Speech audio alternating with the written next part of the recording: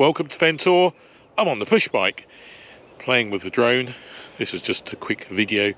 I'm at the most beautiful Ouse Washes. It's my Friday cycle day. Sorry it's not a motorbike, but enjoy the drone footage.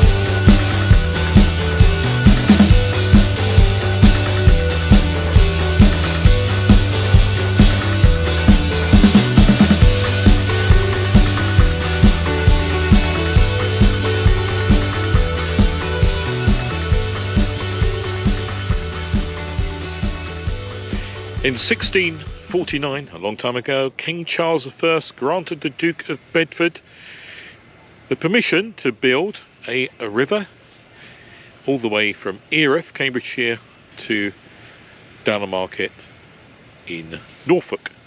And that river is the far side of the washes here. And then, about 20 years later, Cornelius Vermuyden, I think that's how you pronounce his name, a Dutch engineer, then constructed this, well, not personally, it would have been a lot of work, commissioned construction of this river, which is the new Bedford River, and the distance, about a mile between the two, is floodland, designed to flood and relieves the pressure from the Ouse running to the sea, keeping the Fens clear of flood water, and it still works today. The water level here is higher than the surrounding land by probably about 10 feet. You can probably see by the drone footage. There you go, some really interesting history for you, especially as it's all about the Fens. See you soon on the chip run. Bye bye.